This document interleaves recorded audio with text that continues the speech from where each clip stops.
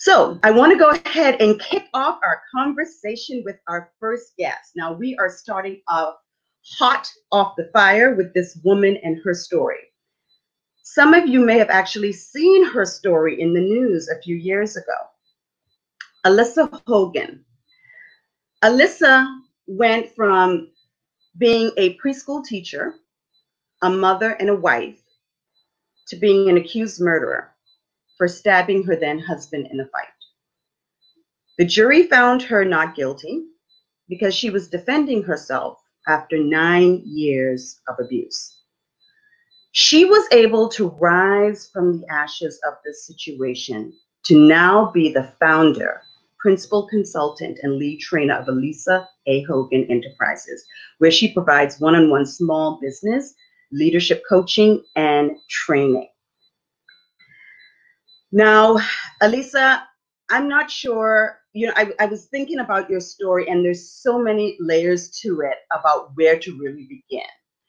But I really want to talk to you about the effects of incarceration. Listen, I was in jail for 24 hours.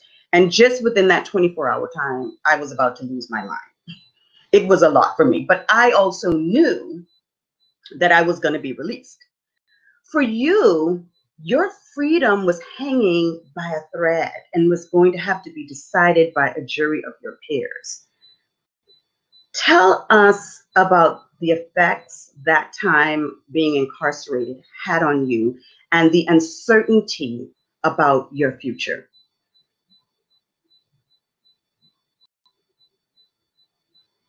Alyssa dropped off, Marjorie. Oh, okay. Well, we will just move on to our next guest then until she comes back, right? Or do we want to? Oh, there she is. She's coming on now. This happens.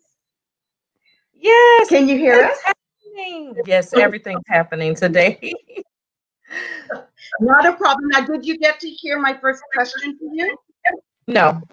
Okay. I heard your story, and I thought you were actually talking about me, and I was like,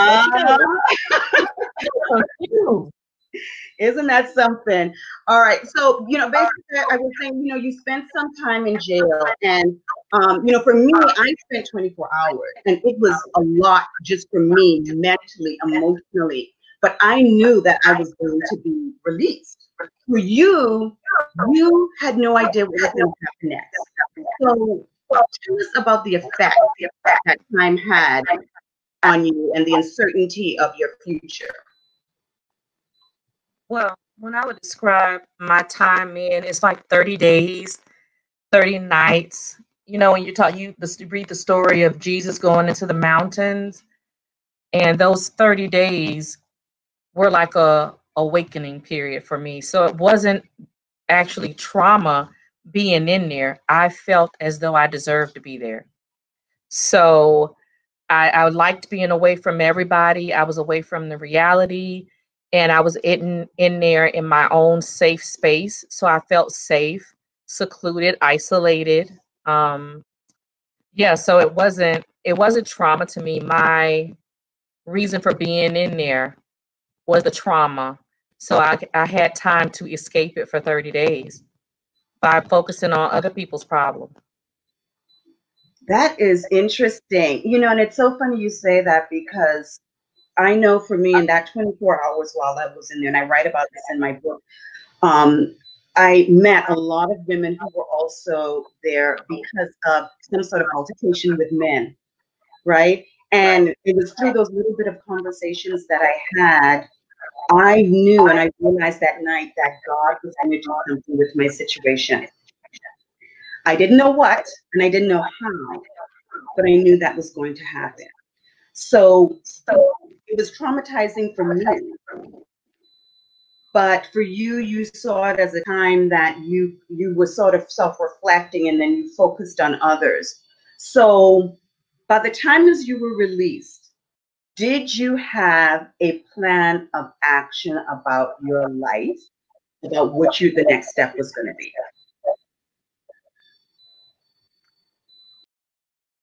Actually, no. Being released was, I had mixed feelings. I didn't know if I was ready to be released. And right before I was going home, I thought I was going home to hug my children. And I found out from my uncle on a phone call right before I was supposed to be released that the judge had put a no contact order. I had 3 children. They were my life. So you're thinking getting out, and my only reason for wanting to be out was to be around them. But I realized that I'm not going back to the same bed that I slept in prior to being put in there. And everything outside had changed. So it was like those 30 days, my life stood still. And then I had to go back out and deal with where I had just left during that period. It's so funny because yours is in November, so mine happened in November. Wow. Wow. Wow.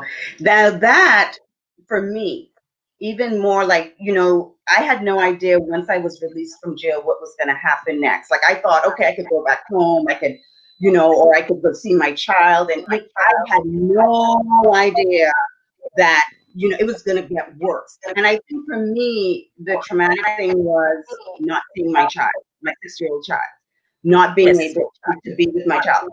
So when you're in a situation like that, it is hard to make plans because you don't know minute by minute what's the next thing is going to happen.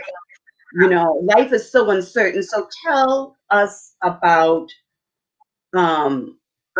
your faith, how much your faith played a role in, moving forward through that. Oh my God. Actually, if I have to be honest, right before I went in, I had completely lost faith. I had told God, listen, I did what you said, married. I was faithful. I pray. I go to church every Sunday. Our first date was in the church. So we were there every Sunday, but my prayers felt unanswered. It was like my marriage got worse, my life got worse. And now here I was being told that I was being booked for murder and that my husband was gone, the person that I loved. I mean, I loved him even though our relationship was a roller coaster. It was toxic.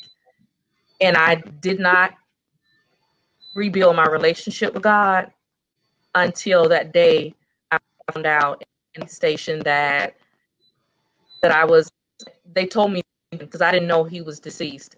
They told me that my ex-husband was dead. And I just fell on the floor and just felt like I couldn't breathe.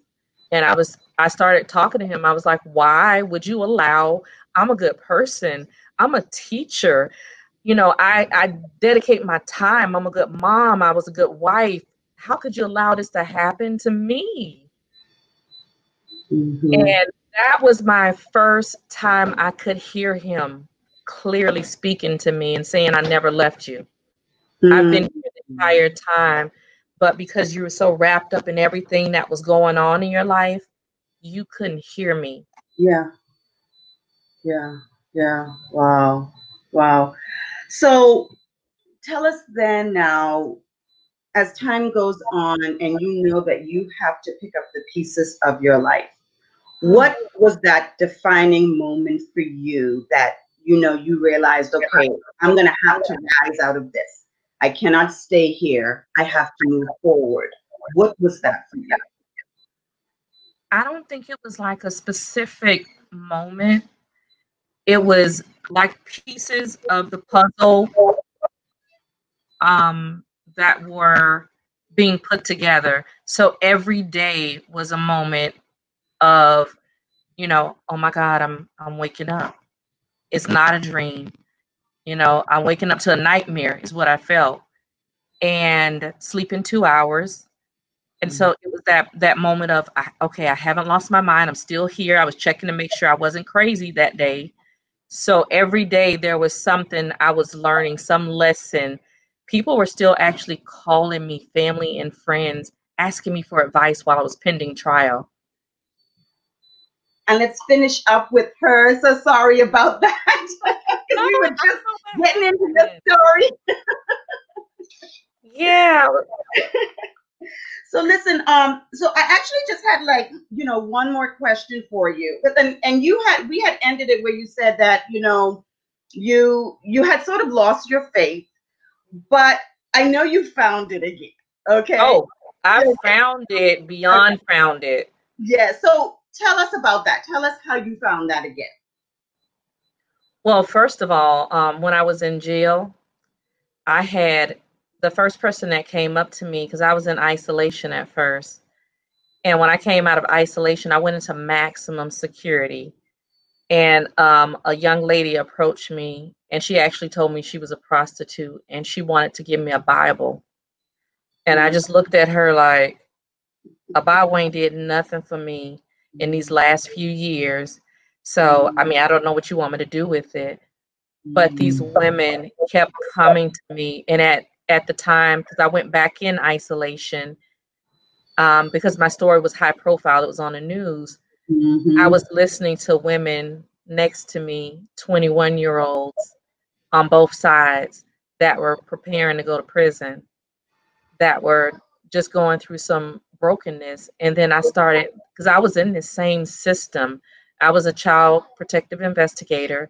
Then I switched over and became a social worker for over 10 years.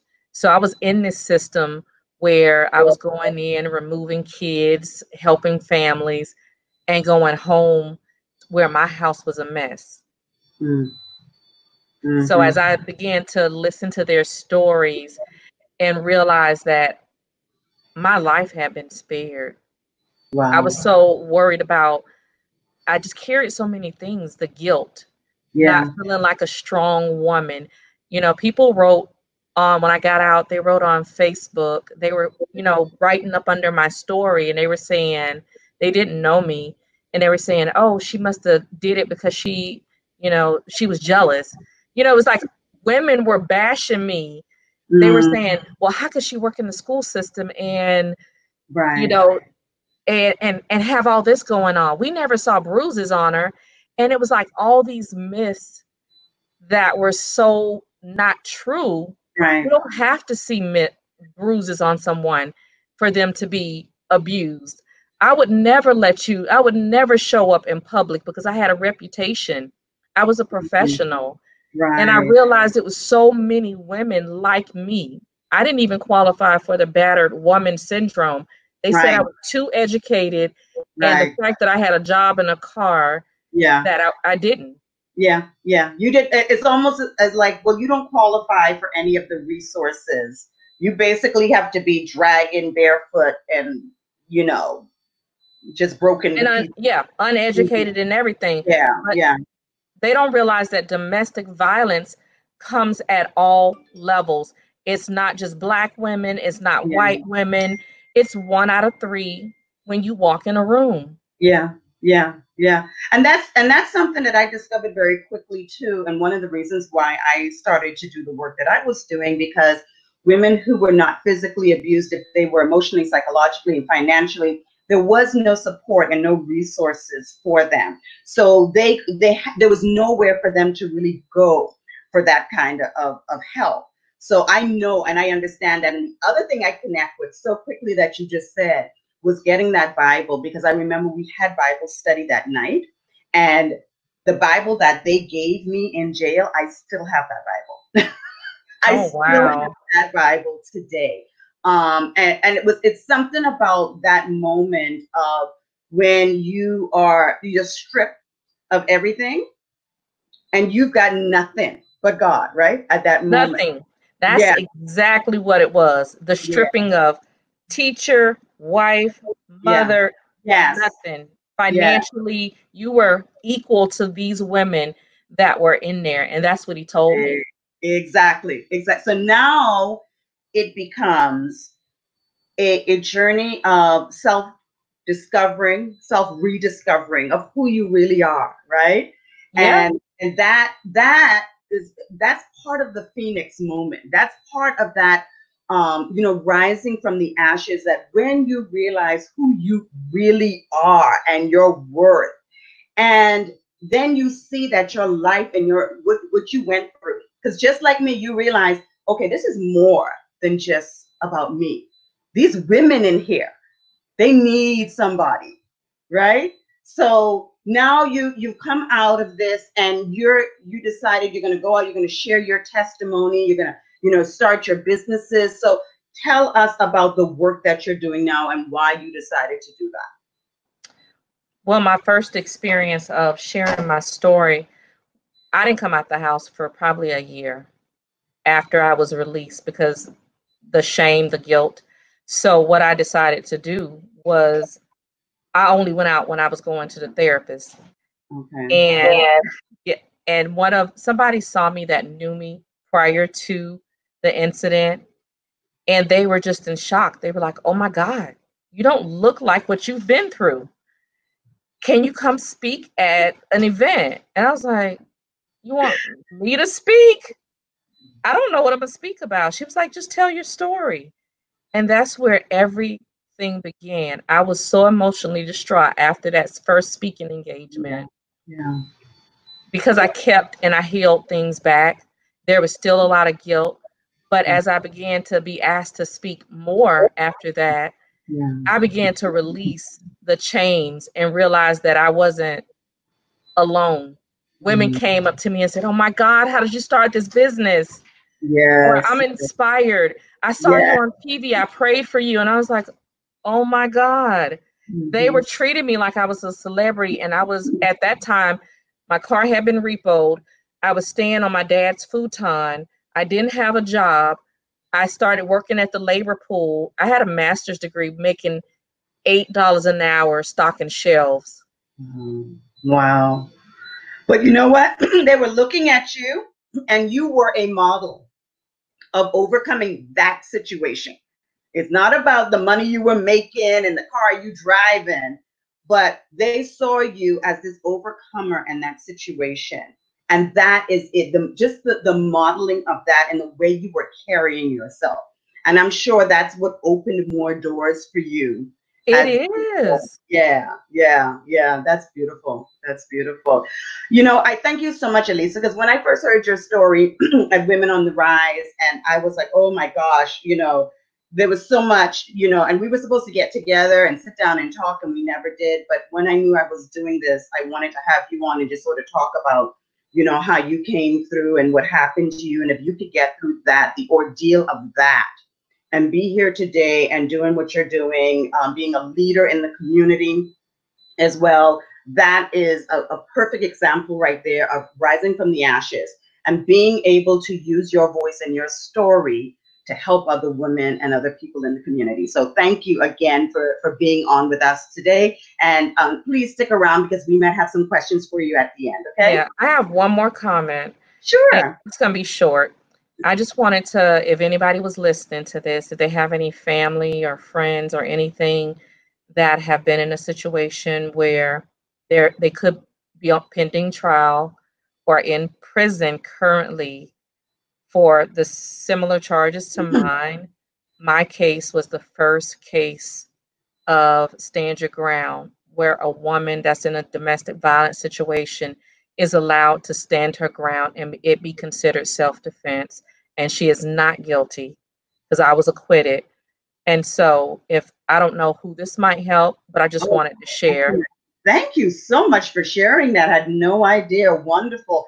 And if you guys want to reach out to Lisa, you can in the chat just type in her name, send her a question, and we had her on Facebook. You can find her at Alyssa Hogan as well. So thanks for sharing that, Alyssa. Thank you.